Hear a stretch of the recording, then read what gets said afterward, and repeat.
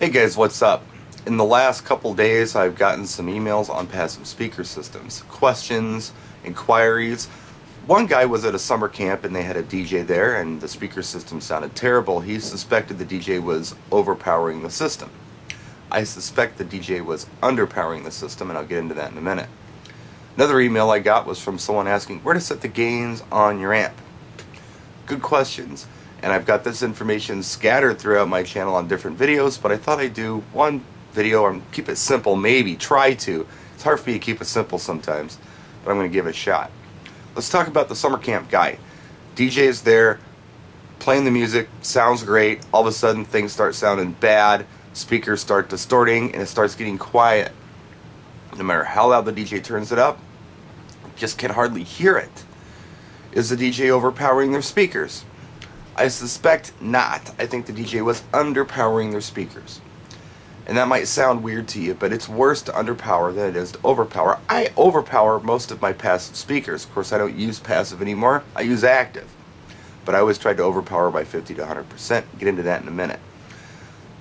Okay, so if you have a speaker that's 250 watts program at 8 ohms, and you have an amplifier that's 175 watts at 8 ohms per side, we don't have a good match here.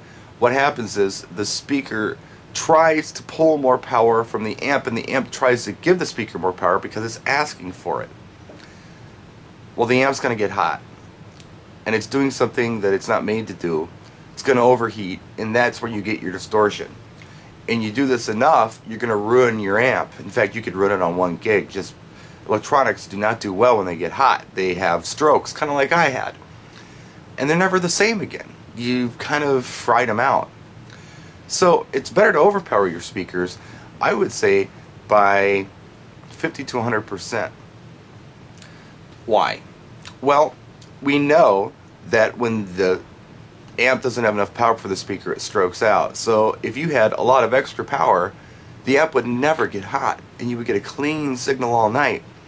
So the more power you give a speaker over and beyond what it asks for at program, the better the amp's going to perform.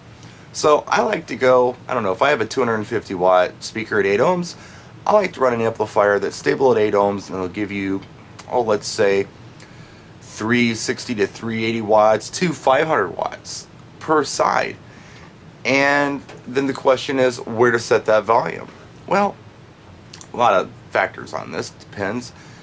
But I would say go ahead and crank it all the way up at first and listen to your system.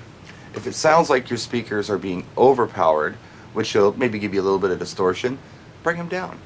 Just kind of feel it out. Sometimes speakers can handle more than they say they can. And sometimes amps don't deliver quite what they say they deliver. So some of that's trial and error. But I would go ahead and start cranking it up all the way. Use that 0 dB rule that I've shown you guys, where everything's at 0, the main and the line channel, and adjust things from there and go with it.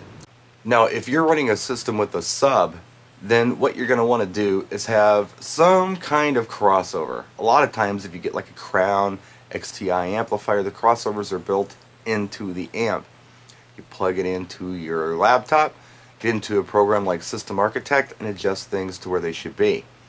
It's a little complicated, but it's actually very cool and a lot of stuff that you don't have to carry around or worry about.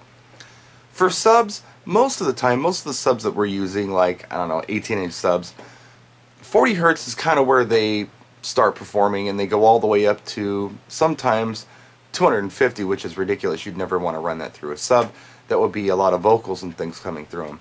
So I recommend that you run your subs, if you run your crossover, your high pass filter, I would put it at about 45, and then your low pass, I would put at 90. So basically, all the stuff that you're getting from your music from 40 to 90 is going to come through the sub, and that's going to be all your sub bass, your boom, boom, boom, boom, boom, boom. That's what you want. You don't want to run it lower, because the speaker really can't handle it. I don't care if they put it in hip-hop music. I don't care. They're not sounds that anything can hear but a dog. Don't run anything, I would say, under 45 on the high pass. And then 90 on the low pass. Why? So your top cabs can pick everything up from 90 all the way up on those. You're going to get all your mid bass, which is the punchy stuff you hear in house, and your crisp highs and mids. Something else worth mentioning: if you run your crossovers properly, your speakers are not only going to sound great, but they're going to run a lot more efficient, because they don't have to worry about frequencies that they're not really designed for. Like if you have a set of top cabs, only top cabs, and no subwoofer and no crossover points anywhere, they have to worry about the entire frequency range, even the sub bass. They're not really designed for sub bass. They're designed for mid bass. Now, sometimes you can get a passive crossover in there that weeds a lot of that out, but still it bleeds through. So the less the speaker has to do, the better it's going to sound. If it only has to worry about a certain frequency range, it's going to be very happy. The sub, if it doesn't have to worry about high and mid because you cross it over at 90, it's only going to take care of the boom, boom, boom. It's going to sound awesome. If it doesn't have to worry about the stuff below 45 that you can't hear anyway, it's going to sound awesome.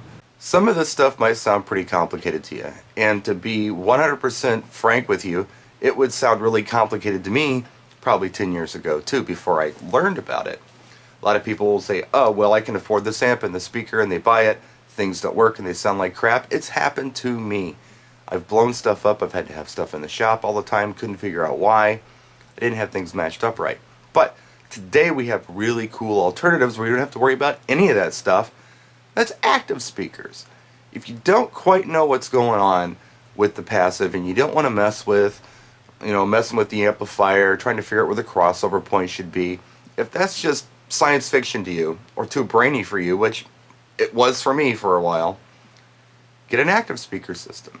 There are lots of great active speaker systems out there from lots of different manufacturers. Everybody knows that I like RCF because I think it sounds awesome. Some people like QSC. American Audio's got some nice systems out there. Marathon's got some nice systems out there. JBL has some great systems. There's tons of choices out there for you. And the stuff's pretty much done for you. If you get a pair of top cabs, active top cabs, and you get a subwoofer, the crossover points are right there for you. You get a couple little adjustments that you can make, and you're done.